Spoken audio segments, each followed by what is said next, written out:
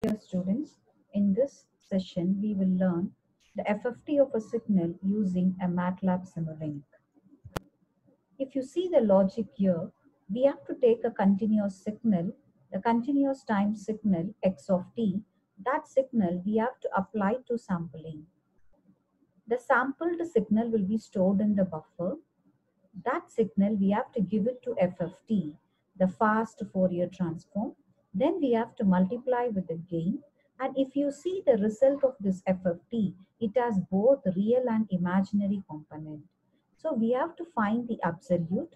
So using the vector scope, we can able to see the simulation result. First, we have to sample x of t. X of t will be converted to x of n. The continuous time signal is converted to discrete and convert the time domain signal to frequency domain signal with the help of FFT model. If you take an example, x of t as a into sine 2 pi into 10 power 4t. First, we have to do the sampling. If you do the sampling, we will be getting x of n is equal to x of t at t is equal to nt, and t is the sampling time, 1 into 10 power minus 5. And x of n is 8 sine 2 pi 10 power 4 into nt. The t is replaced with nt. In the next step, you are going to take this t, the sampling time is equal to 1 by the sampling frequency. So we will get here the frequency as 1 into 10 power 5 into n. So now this is the signal we are giving as the input to the FFT model. So now x of n is equal to 8 sine 2 pi n by 10 into, we have to multiply and divide by 10. So when you're multiplying and divide by 10, in the denominator, we will be getting 100 sine 2 pi n into 10.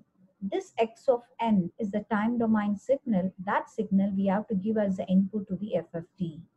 So we have to find what is the DFT of this signal. So we know that DFT of a sine 2 pi n into k naught is a by 2j del of k minus k naught minus del of k plus k naught. And if you see in this expression, k naught is nothing but here 10. So we can able to write the DFT of sine of 2 pi by 100 n into 10 is nothing but a. A is nothing but the amplitude 8 by 2j. In the formula here we have 2j into del of k minus k naught. Here k naught is 10. So del of k minus 10 minus del of k plus 10. So this implementation we are going to study with the help of FFT model. So this is the FFT model using MATLAB Simulink. First we have to choose the sine wave as the input. It's a continuous time signal. Then we have to give it to the zero order volt. This is nothing but sampling. The next we have to store it in the buffer. For that we have to assign the buffer size. That output we have to give it to the FFT. Then we have to multiply with the gain and find the absolute and plot in the vector scope. We will see the simulation using MATLAB. First we have to go to Simulink. It will take some time for loading. Then we have to go to the blank model. So you can able to see empty blank model. Yeah, this is the empty blank model. So we have to go to the library, Simulink library. We have to type sine wave in the search blank. You can able to see the sine wave block. Drag the sine wave block to the model window. Or we can do right click, add the block to the untitled. Just drag and drop it. So we have to go with the next block. Go to the library and search for a zero order. the search for zero order.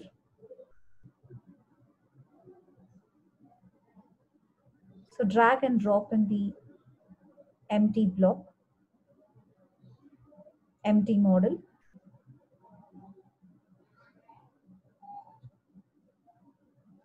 So the next block is buffer. So go to Simulink library. So go to buffer. You can able to see the buffer here. So right click, add the block to the model untitled.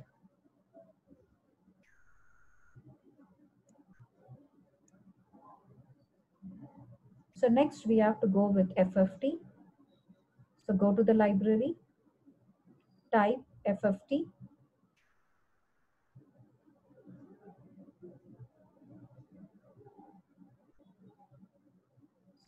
Add the block to the model untitled.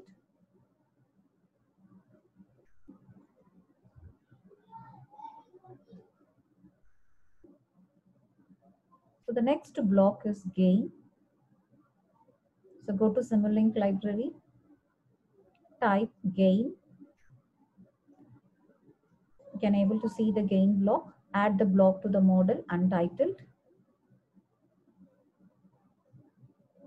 So next we have to go with ABS. This ABS is the mathematical operation.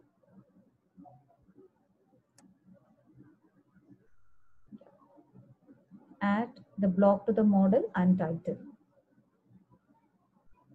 The next we have to go with vector scope.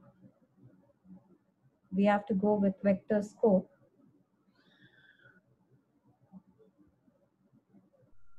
Vector scope.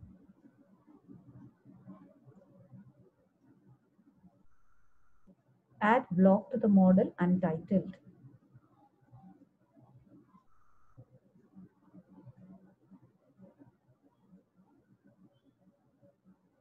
So now we have to use the wire. Just give the connection from one block to another block.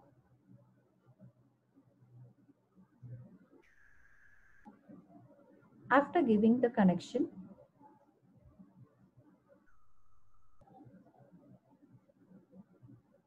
double click each block. We have to do the parameter setting here. For the sine wave block, we are going to modify the amplitude, the frequency. Here the frequency is 2 star pi star 1000. That 1000 we can write as 1E3. 1E3. E is nothing but power. 1 into 10 power 3. Just we have to give apply. Okay. In zero order whole, we have to choose the sampling time. We are going to take the sampling time as 1 e power minus 5. Apply. Okay. In buffers, we have to choose the buffer size. We are going with 1024. Apply. Okay.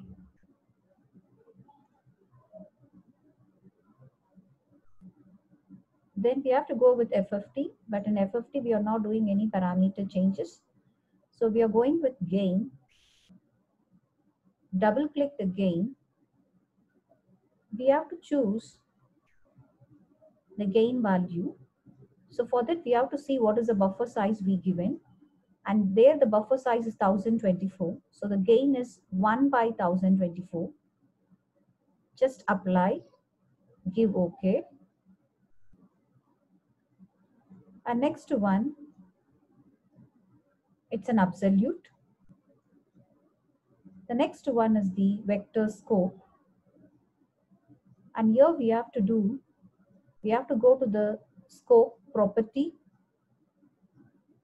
and select the domain as a frequency and go to the axis property and choose the frequency here minus fs by 2 to fs by 2 and y-axis scaling The y-axis scaling, choose as magnitude, select the magnitude, just we have to give apply and OK. And here the signal frequency we have taken here is 1E3. So first we will analyze with 1E3, then we will take 10 into 10 power 3. First we have to save the file. So when you are saving the file, we have to start with a character. The file name should be the character. If you try to give a number, you can able to see get some error. So go with some name. You have to give save and keep the simulation time as 10.0. Just run the program, run the model. So this is the output you will get for 1 into 10 power 3. It's nothing but 1K. We'll be getting the output exactly at -1 and 1. And here we will get the amplitude. It's nothing but A by 2. A by 2, here A is 8. 8 by 2 is equal to 4. So you will get the value very close to 4. So now this we have analyzed for 1K. Now we are going to see what will happen if you change the frequency to 10K. So 10K, how to represent 10 E3. E3 is nothing but 10 power 3. Just we have to close this. Now you go to the sine wave and set the frequency to be 2 pi 10 E3. Apply. Okay.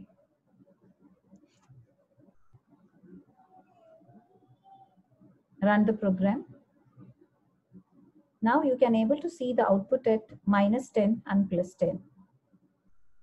That is what we got in the calculation. -10, del of k minus k naught and del of k plus k naught. So this point is del of k minus k naught and this point is del of k plus k naught. In that point, what is the amplitude? Here it is 8 by 2, which is equal to 4. So now you can able to close this scope. So these are the possible Viva questions. Define MATLAB, define Simulink, why DFT, why FFT, state sampling theorem. Thank you all.